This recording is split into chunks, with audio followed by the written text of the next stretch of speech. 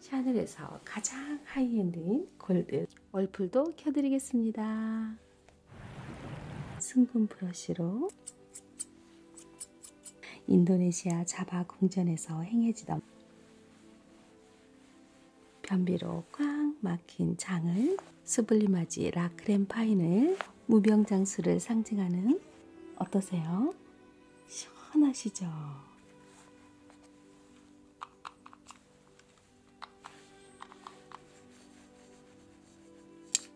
우유 한 잔 드세요. 대표님께서 직접 진행해 주셔서 추가금 758만원 결제가 완료되었습니다.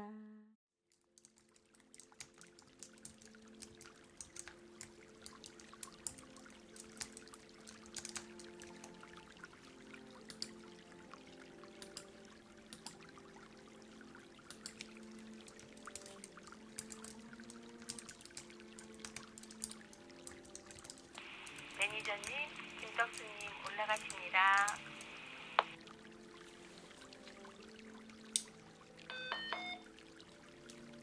네, 알겠습니다, 팀장님.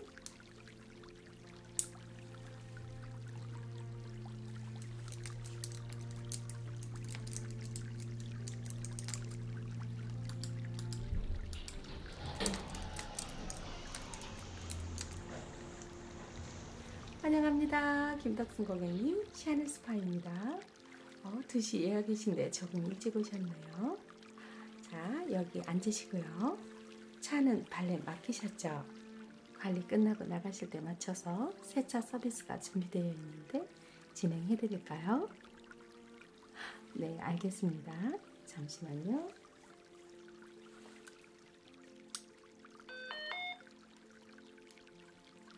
팀장님, 김떡순 고객님 차량 람보르기니 아반떼도를 6시에 맞춰서 워시 진행해 주세요. 네, 알겠습니다.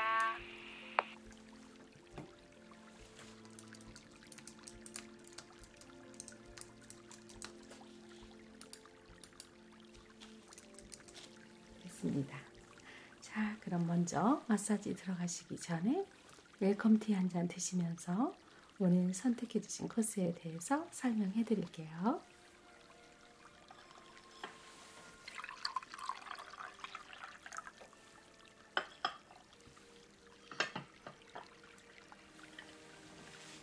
자, 여기 웰컴티요. 여기다 놔드리겠습니다.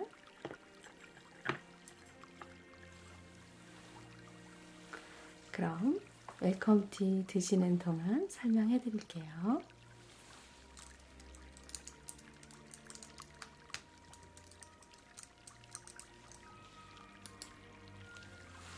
오늘 김떡수님께서는 샤넬에서 가장 하이엔드인 골드 수블리마지 라인을 이용한 전신관리 코스를 예약해 주셨는데요. 첫 번째로 20분간 체온을 높여드리기 위해서 300년 전통을 지닌 가문의 장인이 만든 월풀 스파를 진행해 드릴 예정입니다. 그리고 입욕 후에 원하신다면 탑급 연예인 전담 헤어 스타일리스트의 헤어와 바디 커트를 진행해 드리게 됩니다. 진행해 드릴까요? 네, 알겠습니다.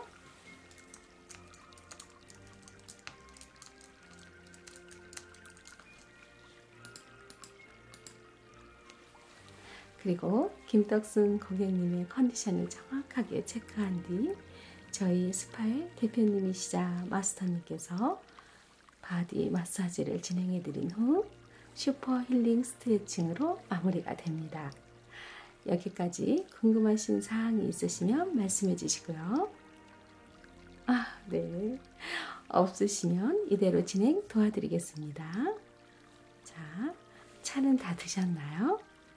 네, 드셨으면 입욕을 위해 샤워실로 입장하시겠습니다. 가시죠. 물 온도는 괜찮으신가요?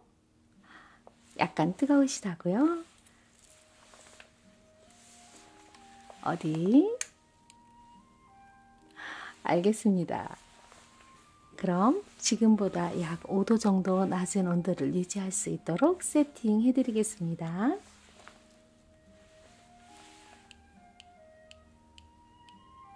얼풀도 켜 드리겠습니다.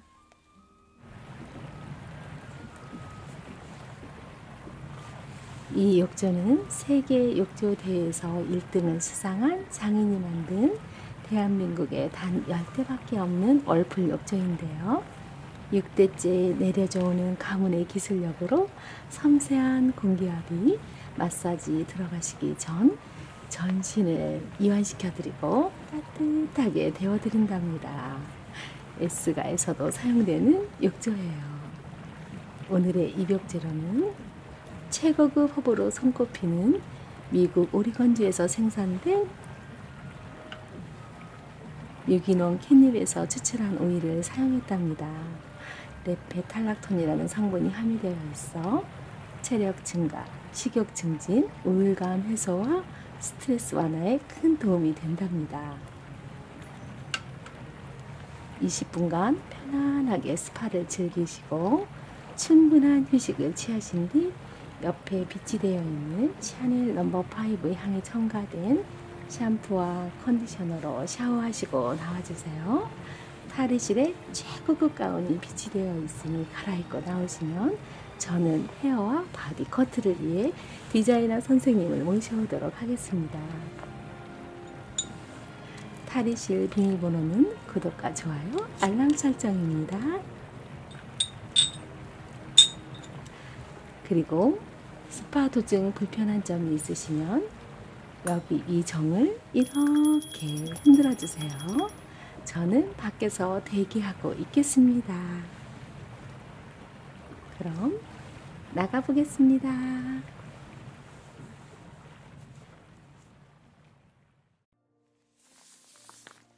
안녕하세요. 샤넬의 소속 스타일리스트 김 디자이너입니다. 이렇게 유명하신 김덕수님을 모실 수 있어서 정말 영광입니다. 오늘 생각하고 오신 스타일이 있으실까요?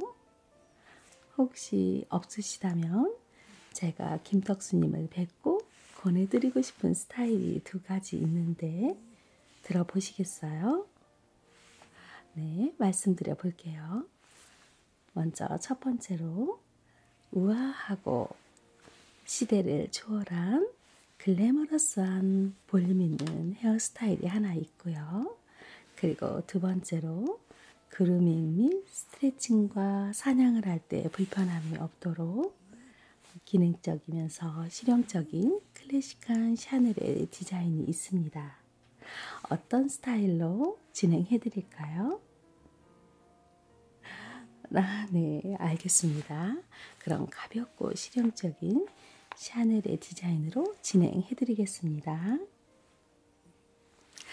먼저 고객님의 두상과 모지를 체크해 드리겠습니다. 어디 두상은 잠시만요. 이렇게 두상은 어디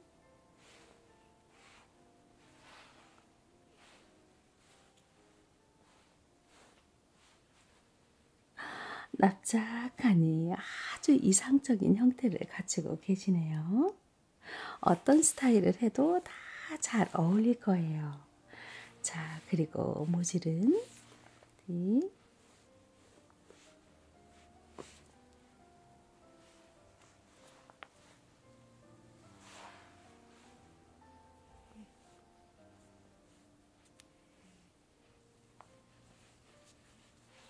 자, 여기도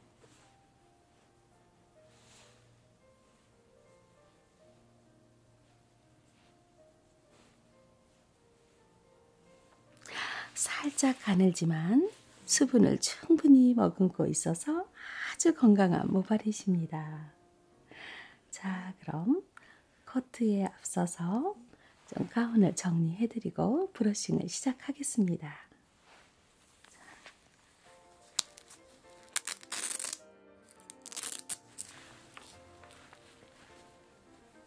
이렇게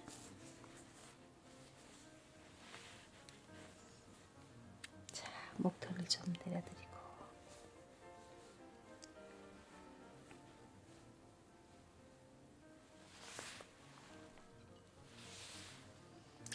이 브러쉬는 샤넬에서 만든 순금 브러쉬로 엉킴을 제거하고 모지를 부드럽고 윤기 있게 유지시켜 준답니다.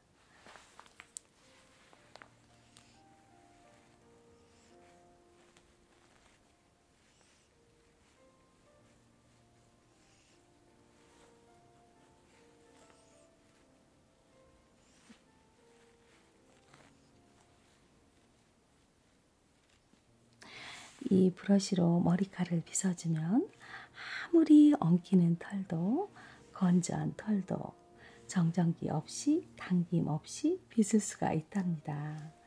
자,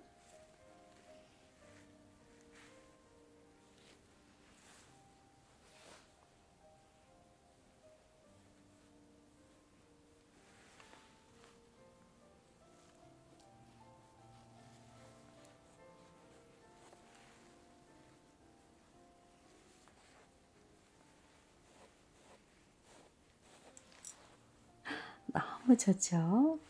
이 브러쉬는 판매용이 아니라 샤넬에서 스파 고객님들을 위해서 특별히 만든 브러쉬랍니다. 충분히 브러싱을 진행하겠습니다.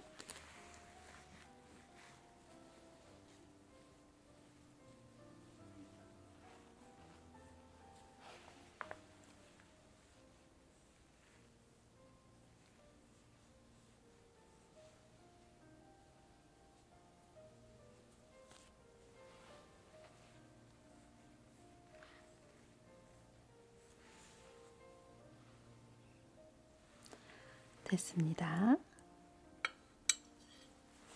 자, 이제 헤어 커트를 시작하기 전에 천연 섬유에 순금을 입힌 커트폴을 올려드리겠습니다.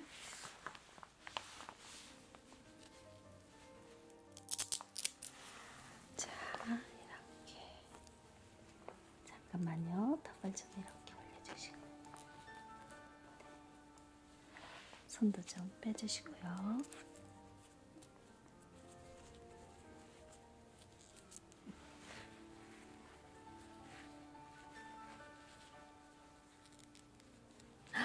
아, 너무 예쁘신데요.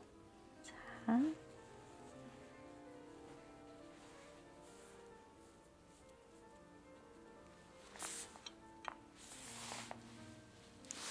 이 순금으로 만든 가위로 헤어 커팅을 진행해드리면 타격을 입는 큐티클 커팅 부분의 손상을 최소화하고 가위 자국 없이 부드러운 스타일을 만들어 준답니다. 자, 그럼 헤어컷을 시작하겠습니다.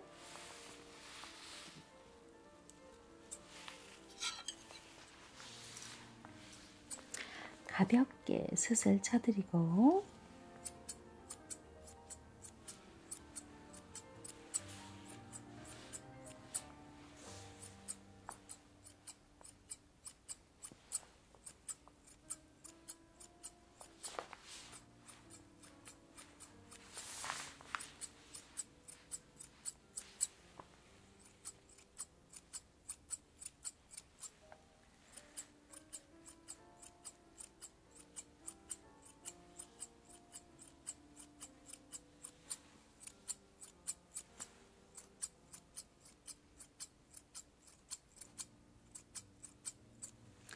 드라이 없이도 머리가 풍성하도록 결을 살려서 커트해 드릴게요.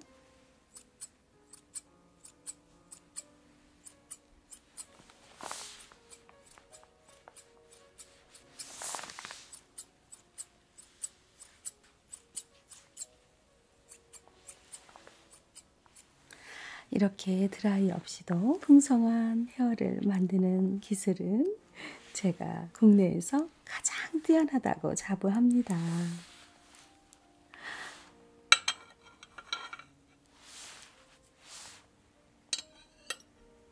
제 PR을 좀 하자면요.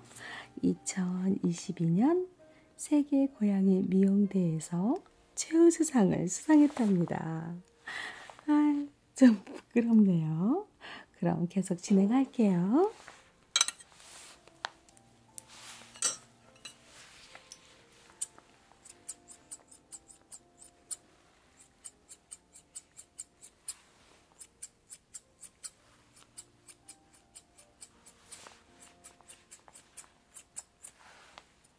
잠시만요.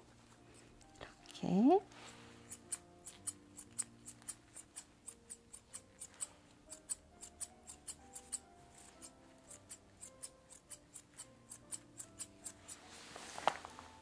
이 정도면 됐을까?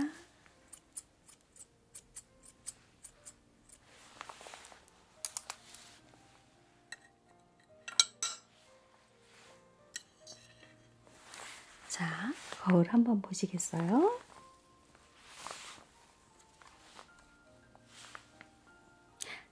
자, 어떠세요? 마음에 드시나요? 아, 네. 기장감을 조금만 더 줄여달라고요? 알겠습니다.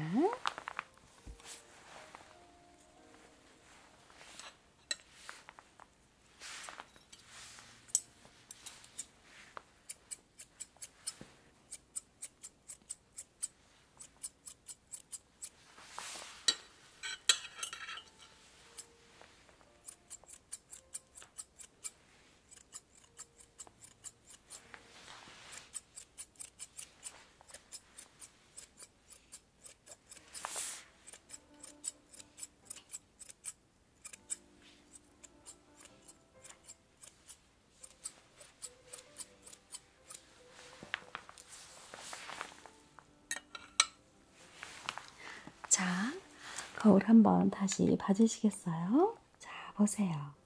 자, 어떠세요? 아, 너무 마음에 드신다고요? 다행입니다. 감사합니다. 자, 그럼 마무리 해드리겠습니다. 네, 여기도 털어드릴게요.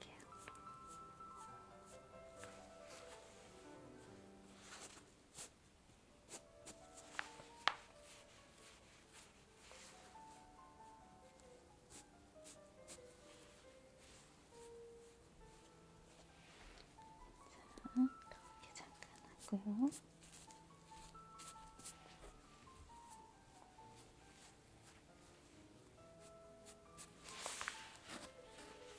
네, 알겠습니다.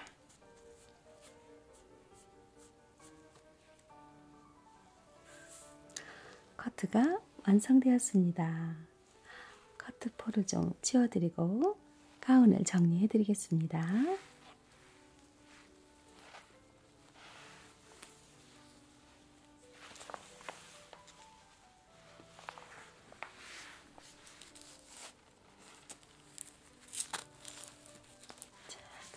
손도 좀 이렇게 좀 해주시고요. 네, 됐습니다. 자, 이제 저희 샤넬스파의 대표님이시자 마스터님께서 전신 마사지를 해드릴 예정인데요. 잠시만요.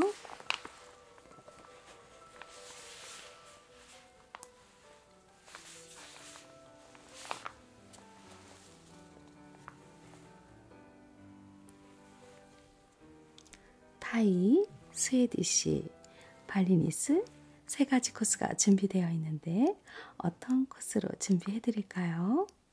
간단하게 설명해 드리자면 타이 마사지는 강한 압으로 고된 노동이나 운동 후 근육에 직접적인 압력을 가하는 건식 마사지이고요. 그리고 스웨디시 마사지는 가볍고 부드러운 마사지로 휴식과 진정을 드리는 오일 마사지입니다. 그리고 마지막으로 발리니스 마사지는 저희 샤넬의 시그니처 마사지인데요. 인도네시아 자바 궁전에서 행해지던 마사지예요. 부드럽지만 꼭 필요한 혈들을 자극하면서 오일로 수분감을 채워주고 감각을 살려주는 마사지입니다. 자, 이 세 가지 중에 어떤 코스로 준비해 드릴까요? 물론 이 세 가지 모두 다 사용되는 제품은 샤넬의 수블리마지 라인이 사용되고요. 자, 보세요. 아, 네, 알겠습니다. 그럼 샤넬의 시그니처인 발리니스 마사지로 준비해 드리겠습니다. 잠시만요.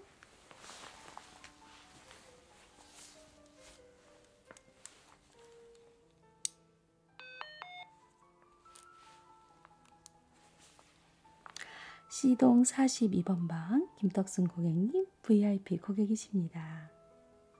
대기 없이 발리니스로 준비해주세요. 대표님 손님이십니다. 안녕하세요. 김떡순 고객님. 샤넬스파 수석 테라피스트이자 대표 김 마사지입니다. 유선상으로만 뵙다가 이렇게 실물을 뵈니 너무 멋지신데요. 영광입니다. 자, 그럼 이제 김떡수님을 위해서 발리니스 마사지를 진행하겠습니다. 시작 전 베드와 조명을 체크해 드리겠습니다. 자, 살짝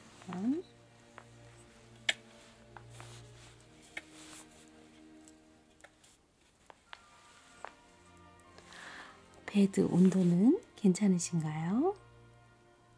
네, 좋습니다. 그리고 조명도 괜찮으시고요. 네, 좋습니다. 그리고 또 마사지 들어가시기 전에 긴장이나 통증이 있는 곳에 대해서 확인하겠습니다. 평상시에 불편하신 곳이 있으신가요? 아, 네. 요즘 들어 변비 때문에 배변 활동이 불편하시다고요? 네, 알겠습니다.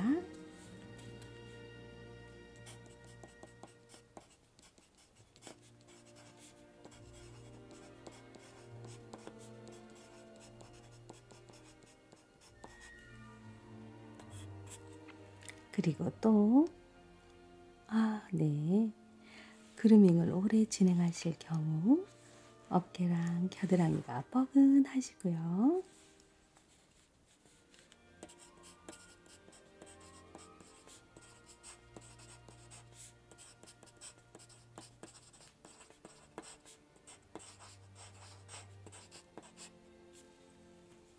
어깨 그리고 겨드랑이 양쪽 다 뻐근하신 거죠. 그리고 또 불편하신 곳은 없으시고요. 알겠습니다. 그럼 말씀해 주신 사항 잘 반영해서 마사지 해드리겠습니다.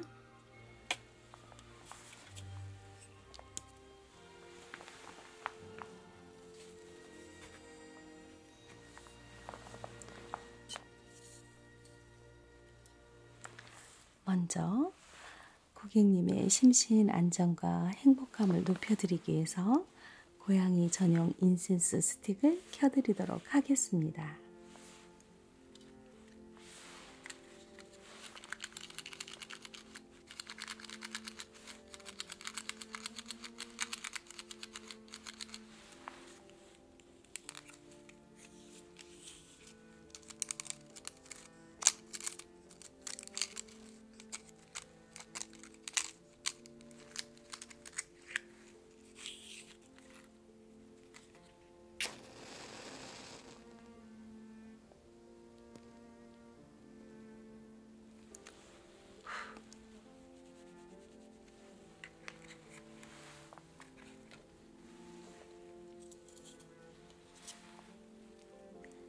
이 인센스 스틱은 고양이에게 안전한 마타타비와 캣닙을 곱게 갈아서 반죽해서 수공예로 만든 인센스 스틱인데요.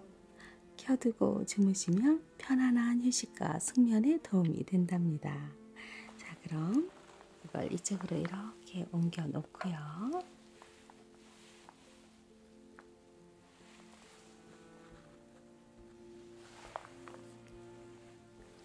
이제 본격적으로 발리니스 마사지 시작하겠습니다.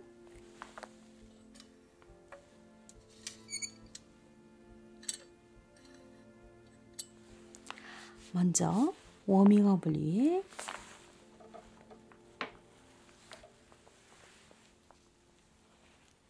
수블리마지 라로시용 스프림 토너로 피부결을 정리해 드리겠습니다. 수블리마지 라인의 핵심 성분인 마다가스카르의 보석, 플래니폴리아 PFA는 강력한 플래니폴리아 워터와 시너지 작용을 하여 피부 장벽을 강화시키는 데 뛰어난 효과가 있답니다.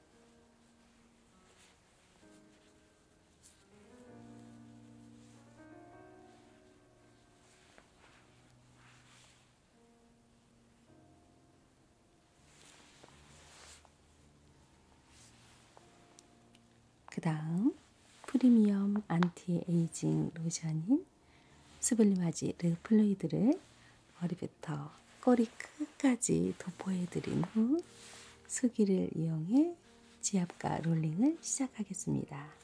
자, 그럼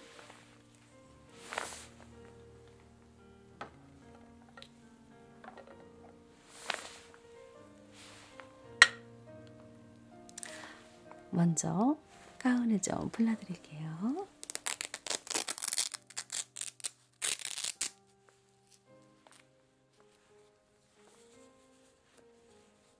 자, 이렇게 정리를 좀 해드리고요.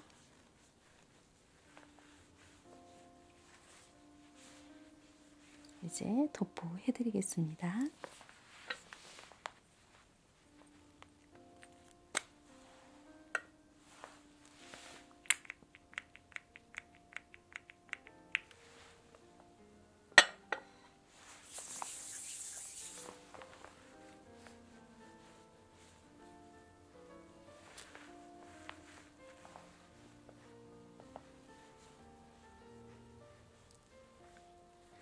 피부를 부드럽게 쓰다듬고 문질러 드리면서 근육을 따뜻하게 만들어 줍니다.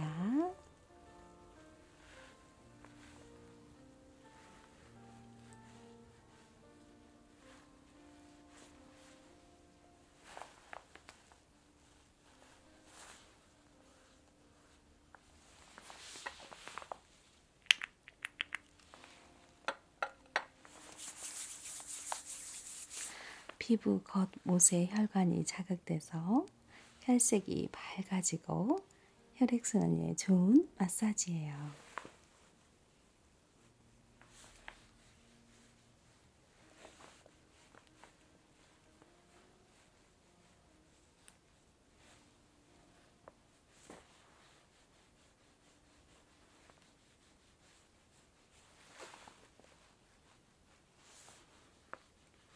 그루밍으로 필요하셨던 어깨와 겨드랑이 근육을 진정시키고 전반적인 이완을 촉진해 드릴게요.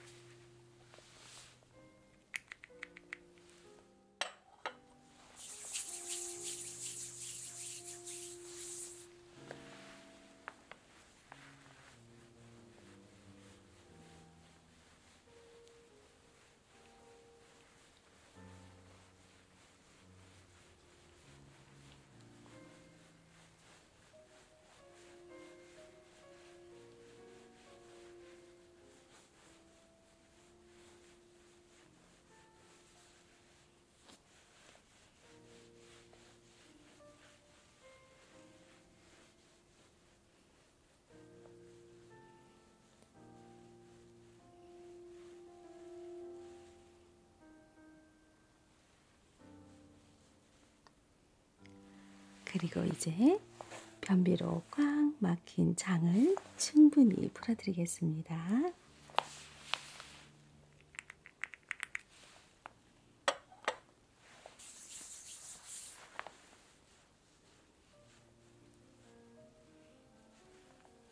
잠깐만요.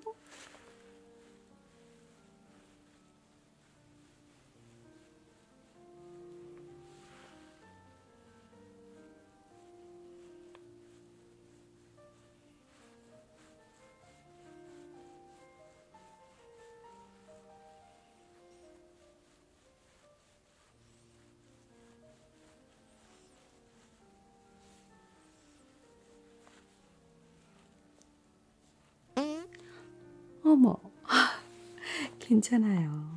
중간에 화장실 가시고 싶으시면 말씀해 주세요. 마사지 효과를 제대로 보고 계신다는 증거랍니다. 자, 조금만 더 해드릴게요.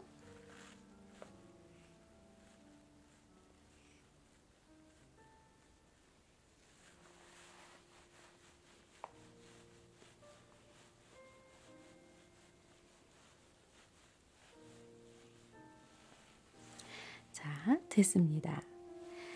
이제 저희 스파만의 특별한 마사지인 골드 괄사를 이용한 혈자리 케어를 해드릴 건데요.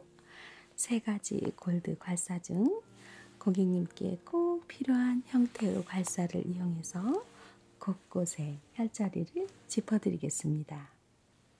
자, 먼저 잠시만요. 이거 좀 정리해 놓고요.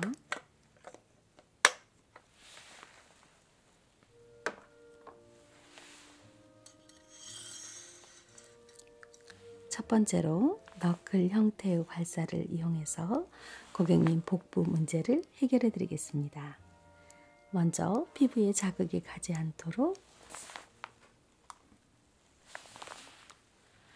수블리마지 라크렘 파인을 복부에 올려드리고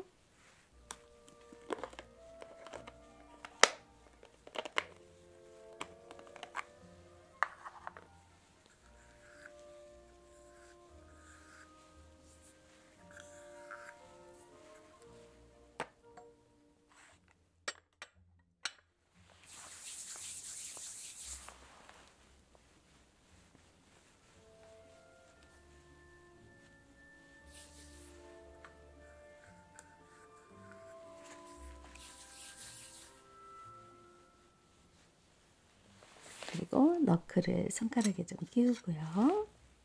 자.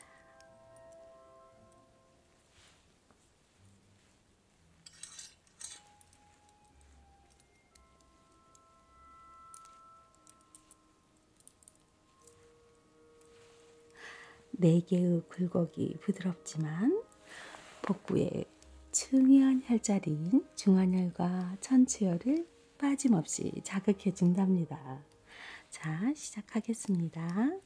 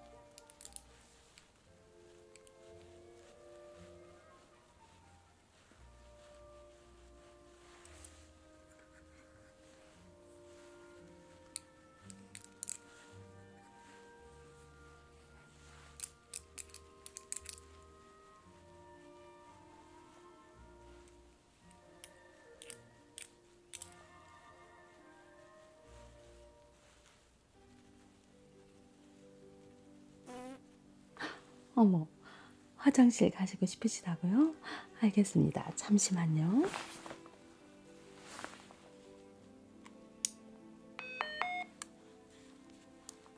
C동 42번 방 임덕순 고객님 화장실로 안내해 주세요.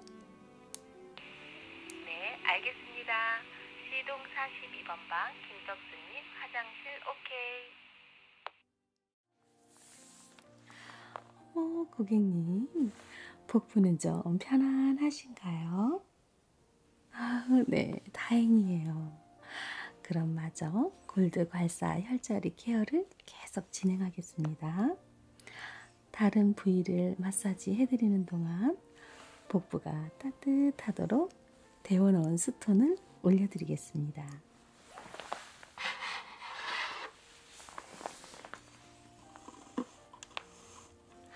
무병장수를 상징하는 거북이 모양의 순금 스톤입니다. 자, 올라갑니다. 따뜻합니다. 따뜻. 자, 나머지는 이쪽으로 좀 치워놓고요.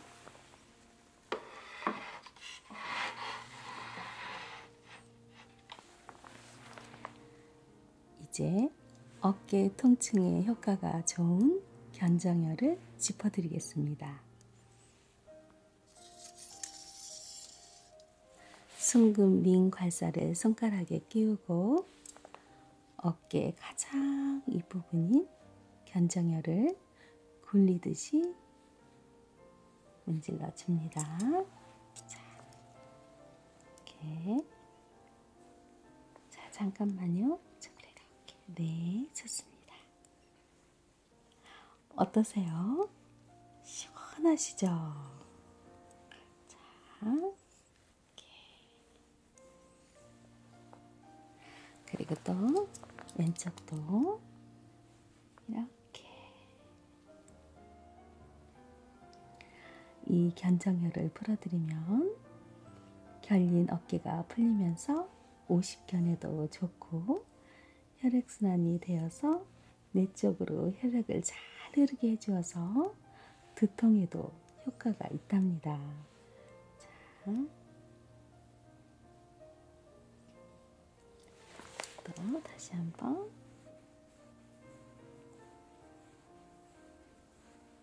시원하시죠?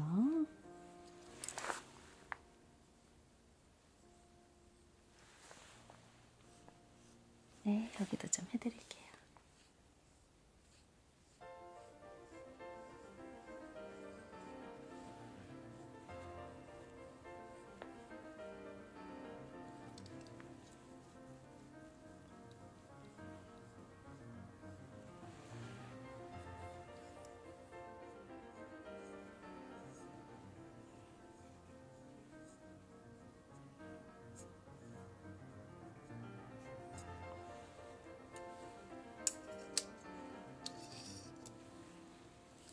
이제 어깨와 팔의 통증 및 경련 치료에 효과가 좋은 견우열을 짚어드리겠습니다. 자, 이렇게 해보시고요.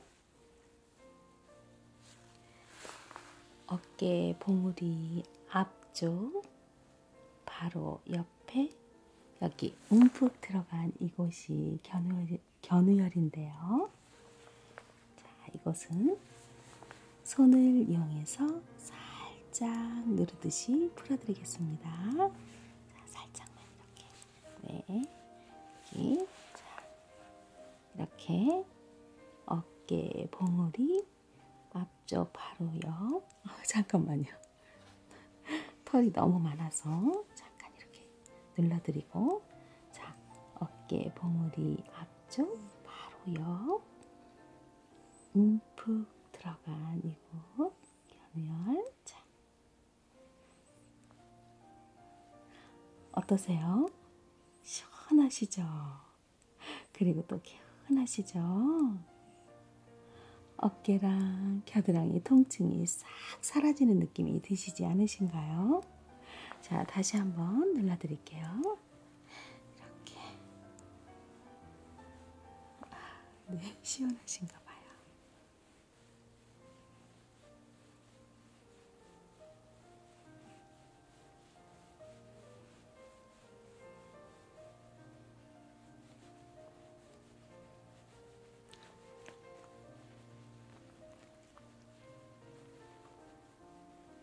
됐습니다.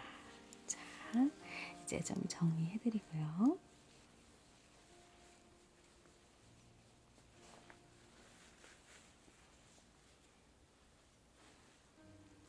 이제 수블리마지 라크렘 파인과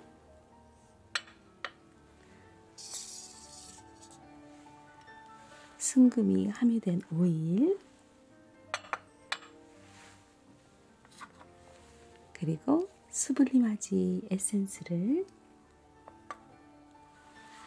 천신에 도포해드리고, 자, 도포해드릴게요.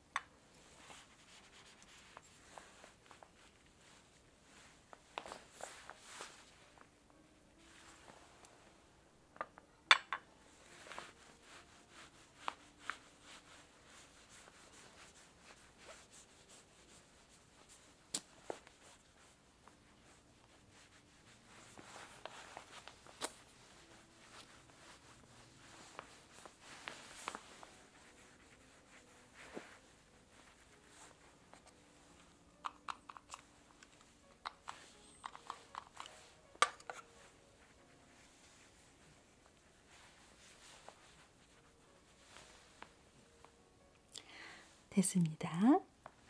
이제 단 한 번만 체험해 보셔도 저희 스파를 계속 찾게 만들어 드리는 효자템.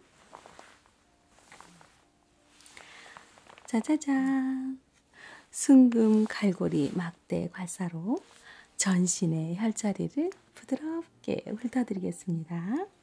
자, 시작하겠습니다.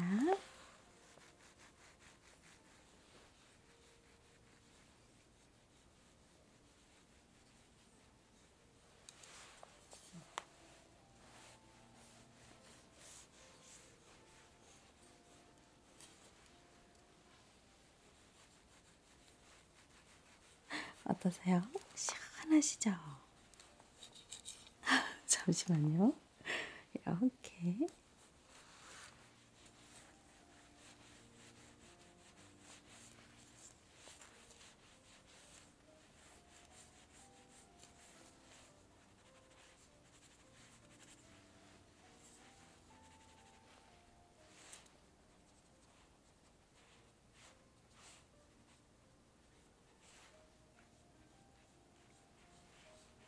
간지러우시죠? 조금만 참아주세요. 그리고 반대쪽도.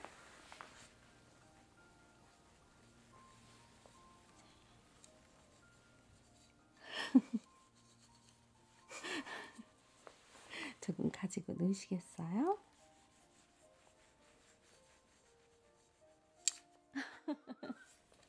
잠시만요. 이마 좀 해드리고.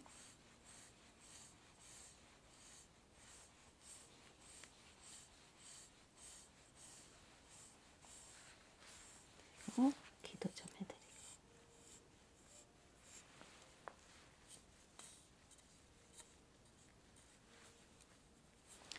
자, 그리고 턱도.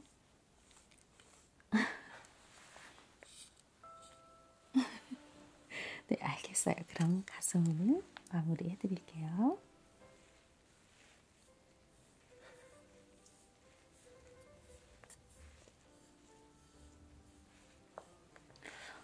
스톤이 어디 갔나? 여기 있네요. 잠깐만, 제대로 올려놓고요.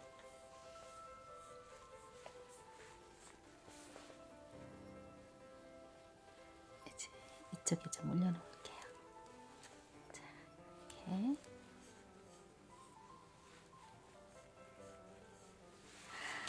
됐습니다.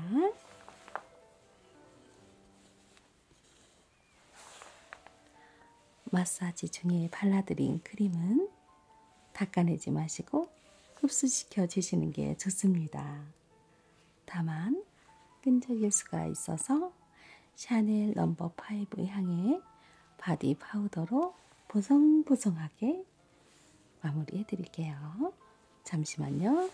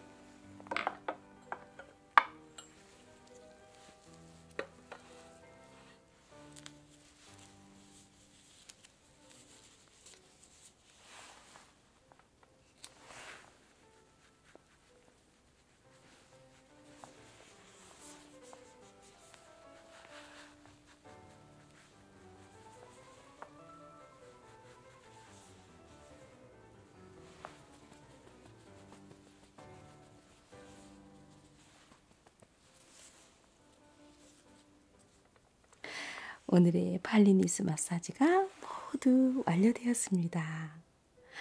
떡순 고객님, 서비스는 만족스러우신가요? 이렇게 오랫동안 누워서 마사지를 받는 것도 큰 체력을 소모하는 일인데 정말 수고 많으셨습니다. 제가 마무리해드리고 나가더라도 원하시는 만큼 휴식을 취하시고 저희 샤넬의 시그니처인 퀼팅 가죽으로 만든 스크래처가 옆에 준비되어 있으니 충분히 스트레칭하고 나와주세요. 요청하신다면 국가대표 전담 스포츠 마사지사로 활동하셨던 재활치료의 대가 김재활 선생님께서 항상 대기 중이시니 도움드릴 수 있답니다. 저희 샤넬스파는 궁극의 고급 고양이 스파에 필요한 모든 것들이 준비되어 있답니다.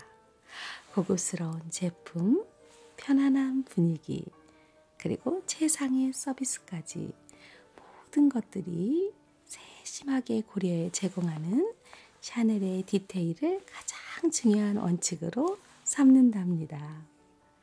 저희 샤넬 스파에서 충분히 휴식 취하시고 활력을 재충전하고 가세요.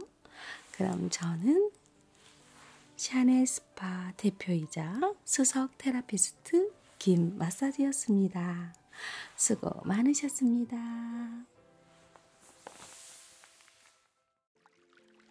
어머 고객님, 조금 더 주무시고 나오셔도 되는데 일찍 나오셨네요. 오실 때보다 혈색이 더 밝아지신 것 같아요. 자, 여기 따뜻한 우유 한 잔 드세요. 우유예요. 여기다 놔드릴게요. 그럼 우유 드시는 동안 오늘 받으신 마사지 내용 말씀드리고 결제 도와드리겠습니다.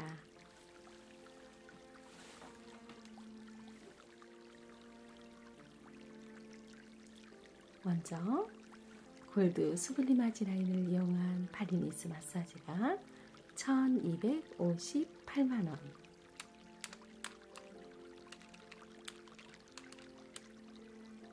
그리고 여기에 저희 대표님께서 직접 진행해 주셔서 추가금 750% 해서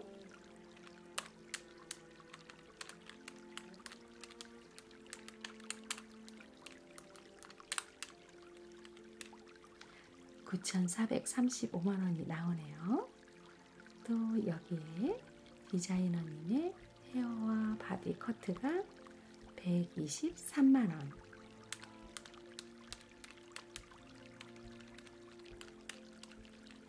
그래서 총 합계가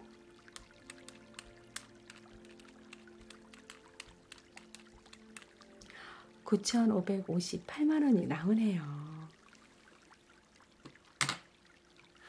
1억도 안 되는 가격으로 샤넬의 모델이 되어 파리의 샤넬스파 여행에서 막 돌아온 느낌을 받으시는 건데 정말 괜찮은 가격이죠.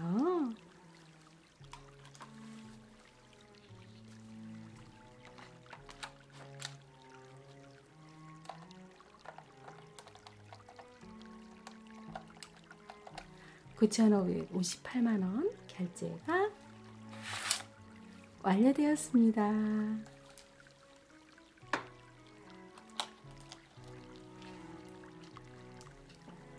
고객님, 오늘은 마사지의 효과를 온전히 느끼실 수 있도록 몸이 이완할 수 있게 집에 돌아가셔서 물 많이 드시고 스트레칭을 해주시면 좋습니다.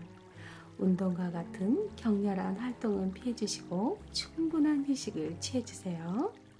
아참, 그리고 저희 대표님께서 이렇게 유명하신 김떡수님께서 방문해 주셔서 영광이라고 선물을 준비해 주셨답니다.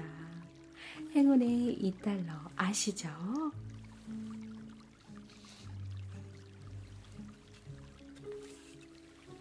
(24K) 순금으로 만든 행운의 $2예요. 김떡수님 앞날에 항상 건강과 행운이 함께 하시길 바라고 2023년에는 더 자주 뵙기를 원하신다고 꼭 전해드리라고 하셨답니다. 자, 여기 있습니다. 선물. 그리고 저도 오늘 김떡수님을 뵙게 되어 너무 반가웠고 행복했습니다. 김떡수님, 오늘 저희 샤넬스파를 방문해 주셔서 정말 감사드리고 고생 많으셨습니다. 안녕히 가세요. 안녕하세요. 우리 아기 고양이들, 그동안 잘 지내셨나요? 지난번 영상도 재미있으셨나요? 창의적이고 재미있다고 댓글도 많이 남겨주시고 많이 사랑해주셔서 정말 감사합니다. 2023년도 벌써 3월이 다가오네요. 저는 이제 눈 수술을 이틀 앞두고 있는데요. 아마 이 영상이 올라갈 때쯤이면 수술을 마치고 회복하고 있을 거예요. 우리 아기 고양이들이 있어서 수술 잘 끝낼 수 있을 거라고 믿어요. 항상 많은 사랑과 응원을 보내주셔서 정말 감사합니다. 엄마 집사는 더 열심히 회복해서 언니 집사랑 우리 떡순이랑 찌개랑 숭늉이랑 갈고나랑 그리고 장수까지 행복하고 따뜻한 영상 많이 찍어서 우리 아기 고양이들 찾아올게요. 아기 고양이들도 행복하고 항상 건강하세요. 우리 아기 고양이들, 이번 영상도 많이 사랑해 주실 거죠? 많이 사랑합니다.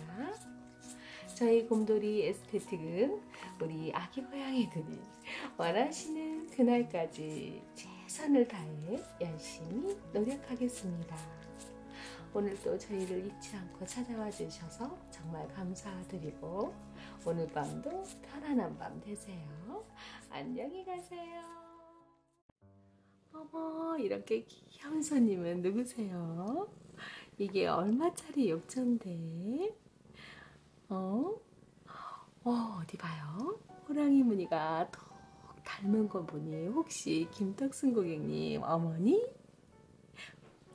어머니? 어머, 동생분이시라고요? 죄송해요. 떡순 고객님이 워낙 동안이시라 제가 실수를 했네요. 너무 죄송해서 사과하는 의미로 제가 얼풀 스파를 켜드릴게요. 어떠세요? 너무 시원하죠? 아, 죄송합니다. 자세히 보니까 정말 동생분이 많네요. 아이, 귀여워. 이렇게 예쁜 고객님, 제가 전담하고 싶다. 아이, 귀여워. 네, 죄송해요. 동생분 맞으세요. 아이, 예뻐라. 다음에 또 놀러 오세요. 고객님, 거기는 올라가시는 데가 아니에요.